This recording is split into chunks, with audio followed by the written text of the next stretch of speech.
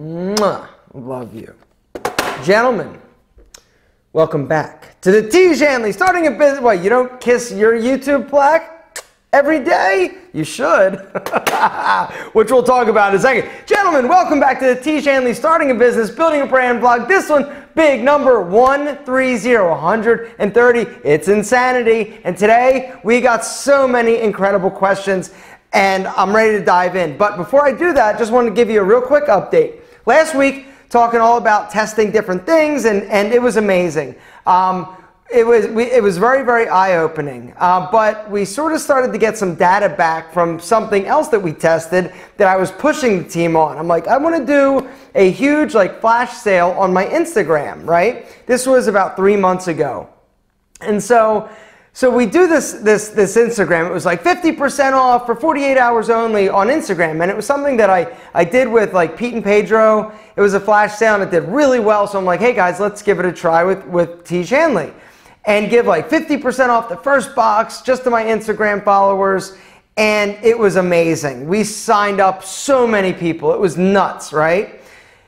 And we were all excited. We were all pumped up. We're all like, yeah, awesome promotion. Well, the data just came in from that awesome promotion, and although we signed up a ton of people, it was not very profitable. And by not very profitable, we lost money on the promotion because there were so many people who just tried it just to try it and then canceled it and didn't stay, because we, at the end of the day, are looking for long-term value, and we need to figure out what that customer is worth. And if that customer that we give the 50% off to that first month is going to be around and valuable enough, then it makes sense, right? But if they're not and we just lose money because they're trying it and now our profit margin is cut way down because of that discount, where does it sort of shake out? So as it turns out, we kind of got our Tiege Hanley well moisturized ass handed to us in terms of financially with that promotion. It wasn't a huge disaster. We didn't lose hundreds of thousands of dollars or anything like that. And it was a very valuable lesson. But what we learned from that Instagram promotion is that those customers, we didn't make our money back. We lost money on that promotion because so many of the people that just bought it right then canceled. They didn't get to the second box or the third box. A lot of times when you have a business like a Tiege Hanley, a Dollar Shave Club, or another one of these subscriptions, companies will sort of take the loss on the first box, not make money, because they know that, with statistics and with history, they know that 50% or 60% of the people that sign up and they're taking a little loss on, they're going to be around the second month. And if out of those, then 30% are going to be around the fourth month, and so, or third month or fourth month. And so it's a numbers game. And at the end of the day, you've got to figure out what that customer long-term value is. And with these promotions and that promotion that we ran, we realized that that was a definite, not a great promotion for us. But does this mean that that type of offer, the 50% offer on your first box, does that mean that that is just something we don't need to do?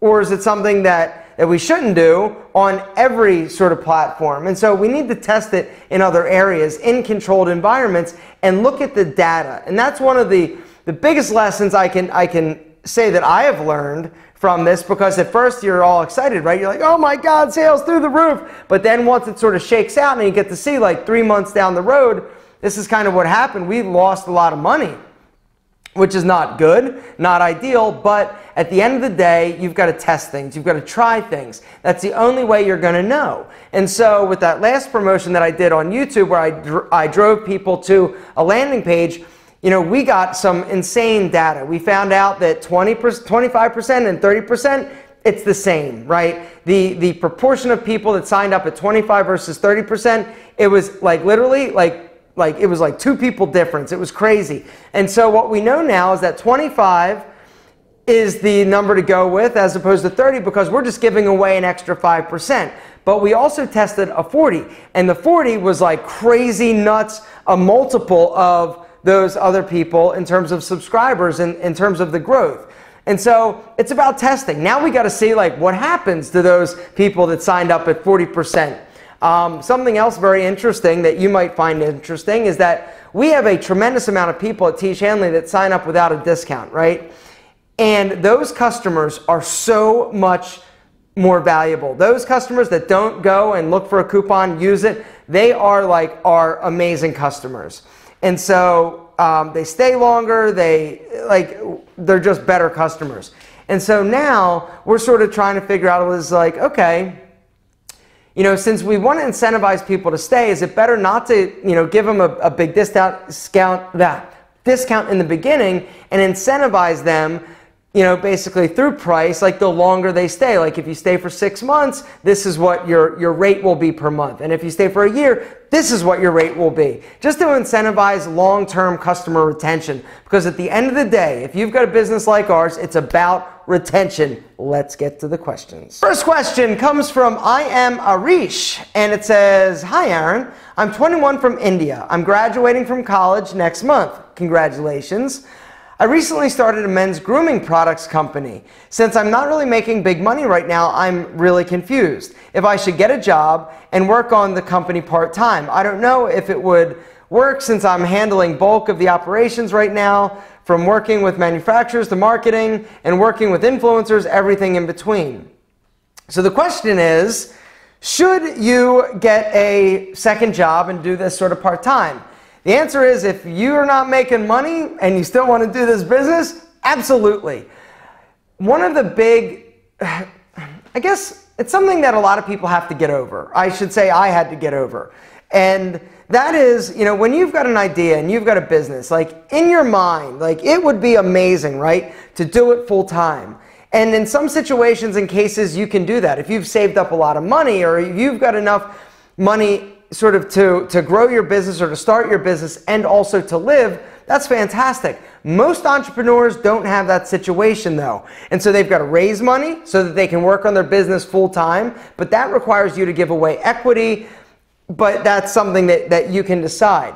I am of the mindset that if it's a business like this, a grooming company, kind of like, I'm going to think of it like my Pete and Pedro, right? I did that sort of part-time as I did some other things to make money, make income, because I didn't have crazy sales in the beginning. And as an entrepreneur, when you're starting a business, the one thing that takes all of the fun, all of the amazingness out of it is having the deadline to pay rent.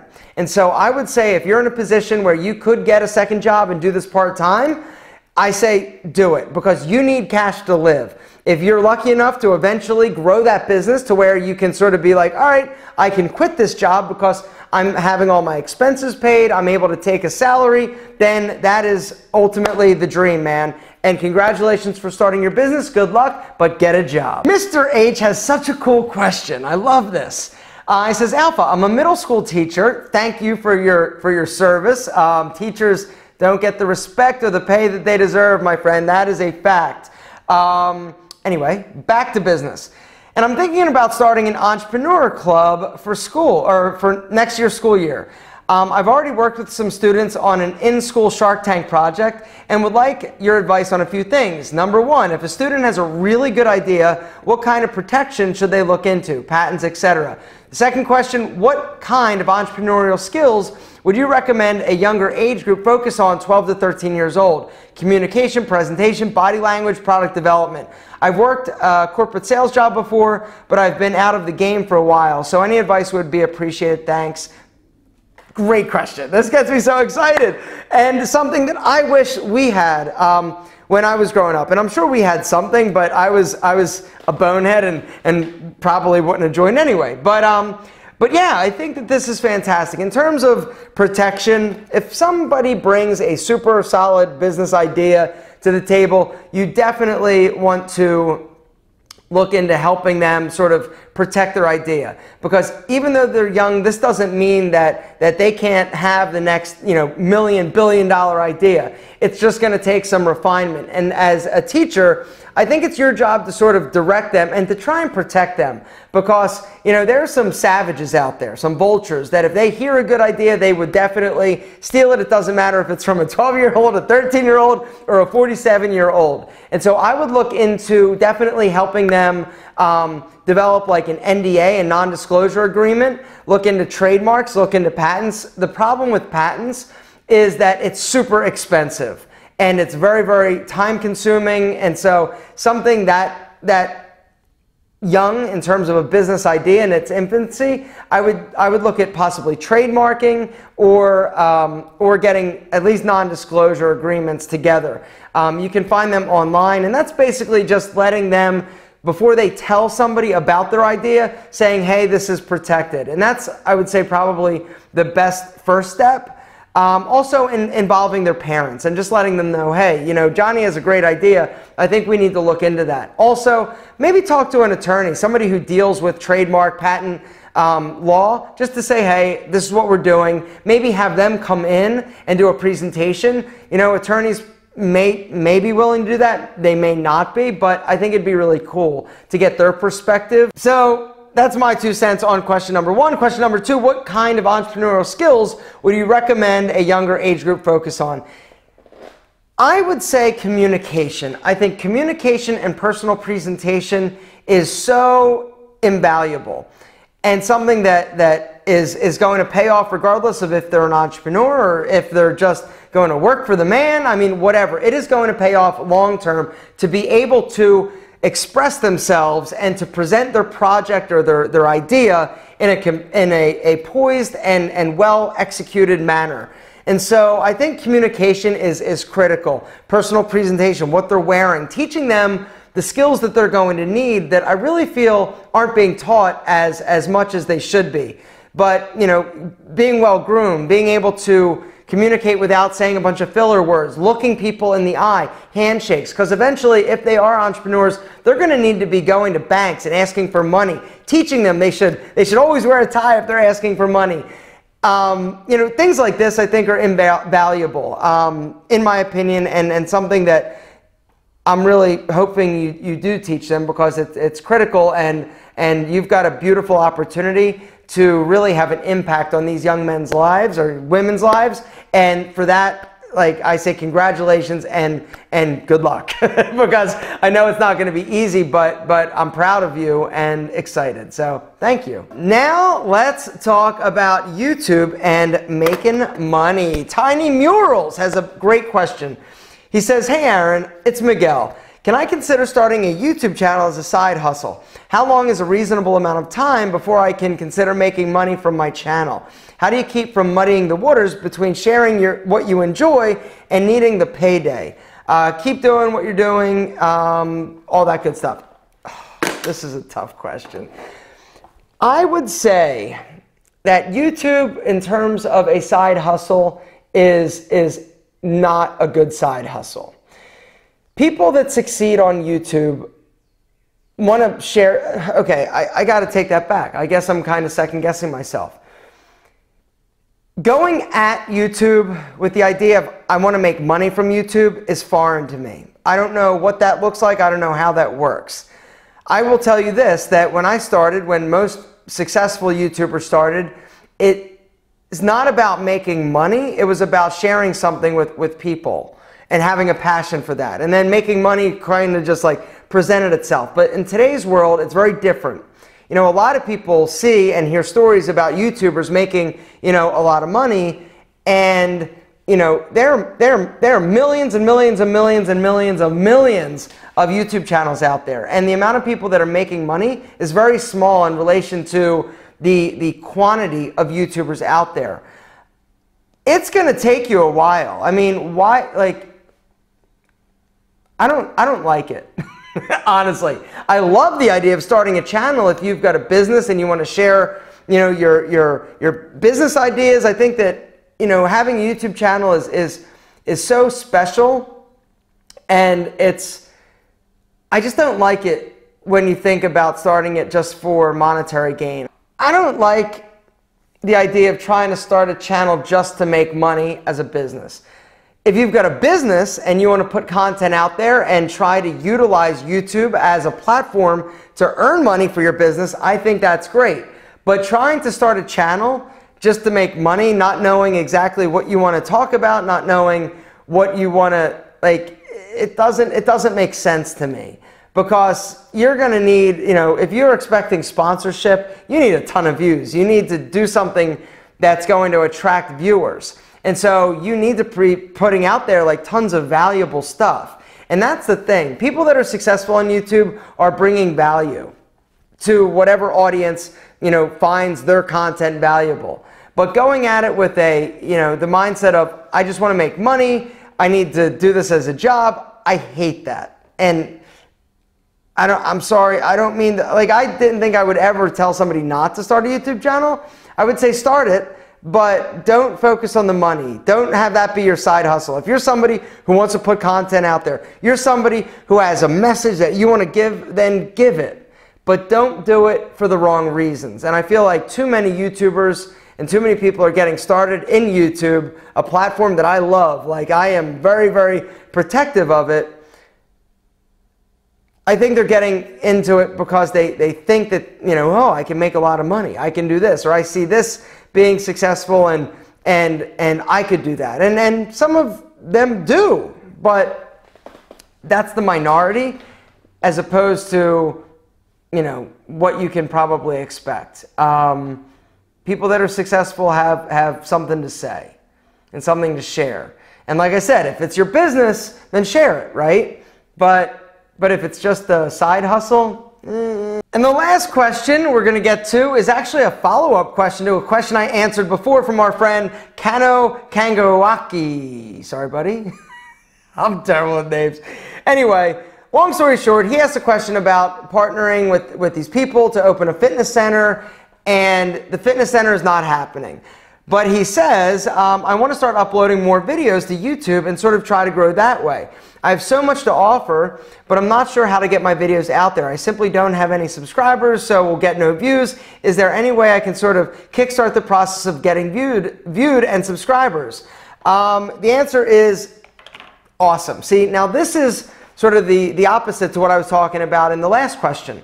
This person has, you know, they're already interested in fitness. They thought about doing a fitness center. It didn't really work out. What's their next option? YouTube videos. This person, and in the question, they say, I've got so much to share. And so that's, you know, that's key. And so yes, absolutely start uploading videos. What I would do if you want to hack the system, and something that you're seeing a lot of, is look at other people in your space or in your genre with fitness. Look at their popular videos. What are people searching for? And then do your version of those videos. So maybe it's how to get six-pack abs. Or, you know, if it's Jeff Cavalier, look at his channel. Or if it's, who are some other fitness, I don't even know. Like the other fitness guys, look to see what their popular videos have been about. And I would say do your version of it. Now, don't copy their content. That's terrible and you know, that's just really bad form and it looks shady and not, it's just bad. Do your version of it. But I would say in terms of title, in terms of topics, looking to see what people are searching for and popular is a great way to sort of hack the system. Put it out there. There has never been a better time to start a YouTube channel than right now. There are so many small creators that are getting boosted and promoted. Then, you know, when I started, it was a whole different animal.